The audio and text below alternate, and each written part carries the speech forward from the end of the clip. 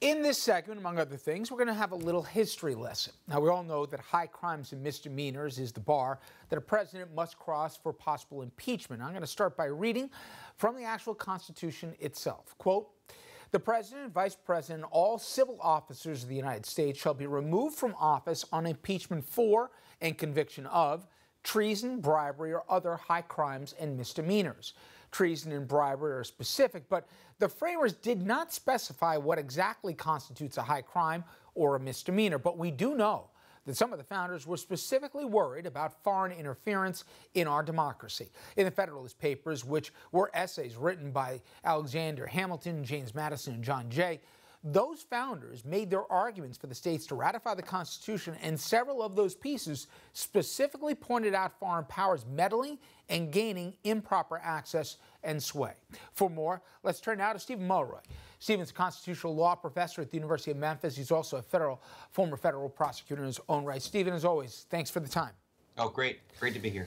You know, in looking at the impeachment, possible avenues if Congress chooses to exercise, I know that treason doesn't necessarily apply, but you could make an argument that bribery does before we even get to high crimes and misdemeanors. And I read directly, it says, for the bribery statute, it's a crime for a public official, like Trump, to corruptly request a thing of value in return for being influenced in the performance of an official act. That seems to be exactly, if the transcript's to be believed, what happened there, and who knows what we'll find out in subsequent conversations with maybe the Saudis or the Russians, etc. Right. So if you interpret the transcript, or if further evidence reinforces the notion that what Trump was doing was saying, hey, I am holding up this foreign aid that we were otherwise scheduled to give to you, and I'm not going to release it until you do me this favor, which is to provide me opposition research, essentially, which the campaign finance laws have defined as a thing of value, then yeah, you could say he's soliciting a bribe. In other words, he's soliciting something of value to him in exchange for the performance of an official act releasing the aid. To that end, in terms of when we talk high crimes and misdemeanors, abuse of power, we've commonly heard, the founding fathers, always amazed me, the foresight these guys had, but they particularly were concerned, were they not, Stephen, about a foreign country meddling or being involved in our government and all the public being none the wiser. Right.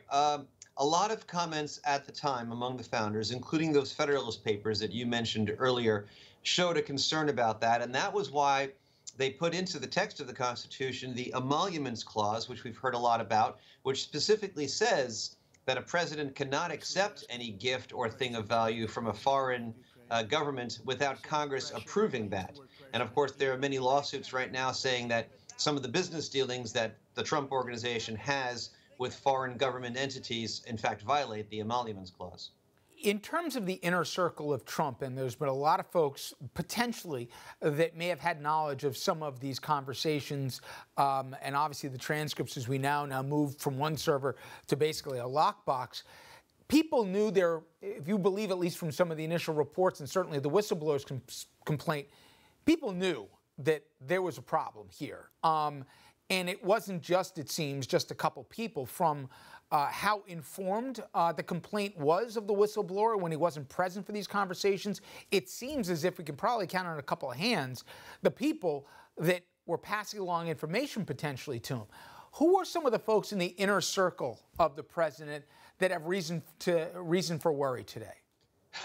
Well, yeah, that's the operative question, isn't it? Because we don't really know who all provided that information to the whistleblower, but presumably there were people in the National Security Council staff who heard these conversations.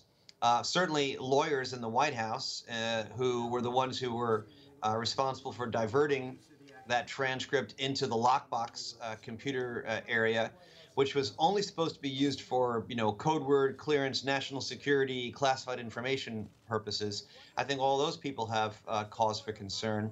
I'd also like to add, if I could, Richard, that other phrase, other high crimes and misdemeanors, based on a lot of the original understanding of that term, really could apply to any abuse of official authority, any abuse in the president's official capacity, and it wouldn't necessarily even have to be something that violated a criminal statute. So even if the bribery interpretation we discussed earlier doesn't fly for some reason, that doesn't mean that what is alleged in the whistleblower complaint wouldn't be considered to be an impeachable offense. How about the conduct from your perspective? And as mentioned, you're a former federal prosecutor in your own right. We've talked about some of the egregious language and behavior that the president has shown, and I think been abetted by not just some folks in the media here, but his own party with silence, to the whistleblower, talking about things like bounties and, basically putting to death because it's considering traitorous, even though he followed all the proper protocols. That all said, how about the Inspector General, but more than that, even the DNI, how this was handled, and that this went to the White House, and we'll talk about Bob Barr in a second, but that they went to White House counsel before they even notified Congress for this, not for an hour, not for a day, but for a while here. What do you make of that and how the chain of command clearly didn't seem to work? So the statute governing this situation says that once the Inspector General of the intelligence community determines that a whistleblower complaint is not only credible, but a matter of urgent concern, which is a defined term of art under the statute, then it is required, the word used is shall, that the whistleblower complaint being forwarded to Congress. There is no discretion about it.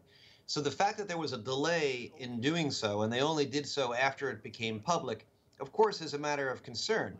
Now, the DNI claimed that because he wasn't sure whether this unprecedented situation really fell within the terms of the statute, he wanted to get the White House counsel's legal opinion before he forwarded it to Congress. He may have been acting in good faith in doing that. It's hard to know, but it does seem that they should have been turning it over immediately and without delay. And that just sort of adds to the aura of cover-up, unfortunately. We mentioned some of the folks close to the president may have concerns. Is it wrong of me, Stephen, that I have legitimate worries that the Attorney General of the United States, who should be our top law enforcement official in this country and calling, shirts and skins here fairly, that he has given no reason, from the Mueller report on his version or translation thereof to everything after the fact, that we have reason to wonder if he's going to be an honest broker in this process, and the Department of Justice very possibly is going to have a role to play. It's not crazy for you to be concerned about the objectivity of the Attorney General. His 4-page summary of the Mueller report, his press conference after the Mueller report, his unilateral determination that there was no obstruction of justice, his comments thereafter, his involvement in the delay in transferring the whistleblower complaint over to Congress, which looks like there was some of that involvement.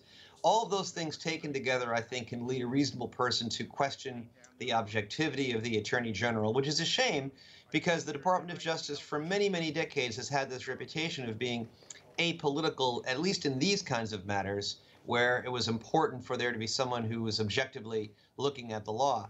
So I think the concern is a legitimate one. I don't know what we do about it. I do know this, though, that under the constitutional framework we have right now it's in the House's hands.